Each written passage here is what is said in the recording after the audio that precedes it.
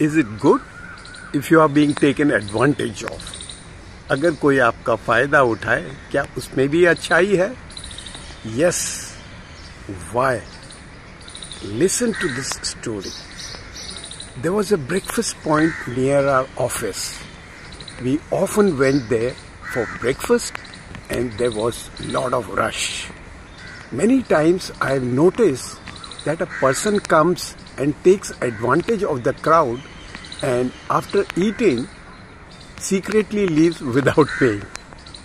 One day while he was eating, I also secretly informed the owner of the breakfast point that this brother customer would take advantage of the rush and leave without paying the bill. Listening to me, the owner of the breakfast point started smiling and said to let him go without anything. So we talk about it later. As usual, the brother, after having breakfast, looked around, taking advantage of the crowd, quietly slipped away.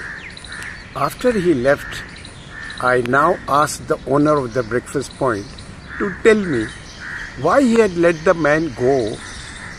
Why did he ignore this man's action? The answer given by the owner is, breakfast point will wake up my all senses.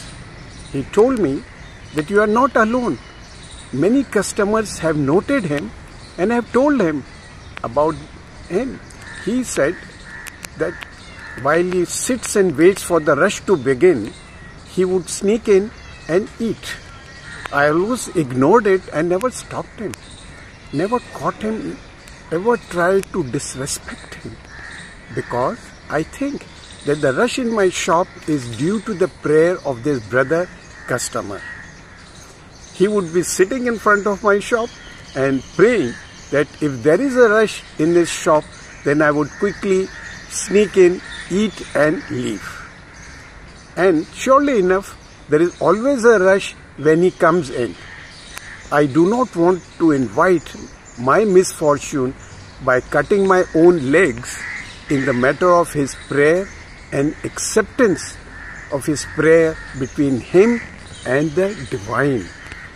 This will always be ignored by me, and I will always let him eat food and will never disrespect him by catching him.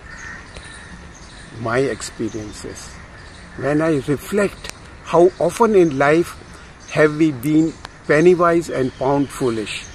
In my personal life, this has happened so many times with my friends and well-wishers who have written back to me saying, Captain, your experiences are pasted with your story on a group I am not part of, but minus your name.